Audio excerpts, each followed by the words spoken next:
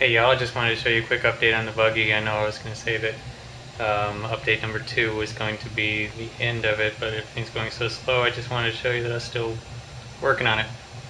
And let me just get to that. Okay. Also wanted to show you, this is what it looks like when I'm building on the dryer.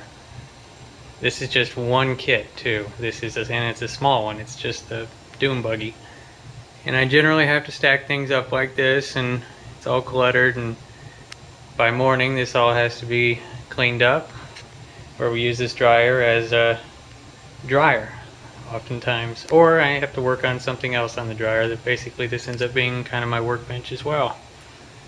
But yeah, that's part of the reason why I don't quite build as often as I should, is because I have to set it all up and tear it all down.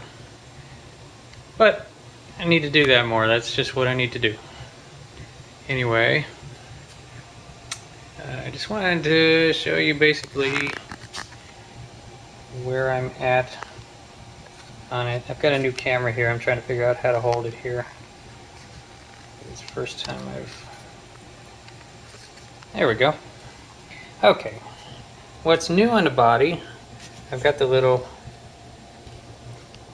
That is going to be basically the little cover for the license plate that usually has probably has a light. I have no idea. I'm Manx Dune Buggy. But that's where the license plate will go, and I've got the tail lights on there, and it's looking good. Today, I did a very careful masking job on these back seats because they're not separate pieces. They're just molded in. Basically, it shows you where they are. And you have to paint within the lines. And so I masked it all off and painted it. Came out pretty good. We're putting the headlights on here next probably. And here we have the chassis completed, just waiting for its wheels and tires. And then I'll start putting the engine on and things like that. I've got the wheels out, taking a good look at them. And the motor's starting to go, where did it go? There it is. Okay, motor's starting to go together. And you know, they chrome the whole motor, basically every piece. And you know, why not? I'm gonna leave it all chrome.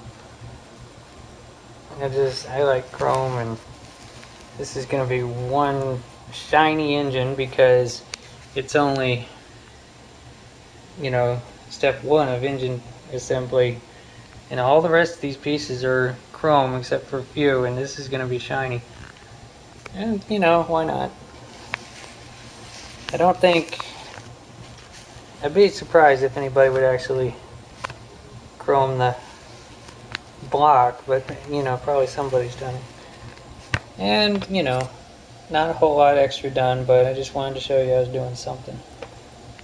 And well, I don't know, I hope update 3 is going to be the end of it, because like Atomic Dog says, okay, a little awkward, there we go.